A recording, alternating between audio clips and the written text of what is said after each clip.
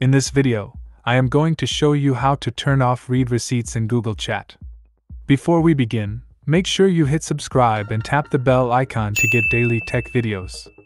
In Google Chat, if you don't want others to know that you read their message, then you can do that using a simple Chrome and Edge extension.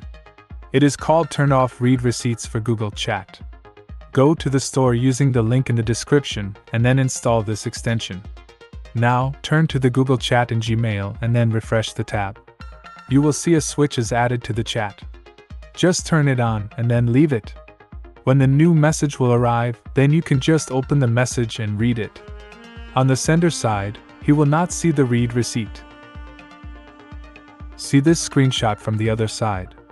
I have already read the message, but on his side, it is still showing as unseen. This is all it takes to turn off read receipts in Google Chat. Thanks for watching. Do not forget to check out other useful tech videos on our channel. Bye for now.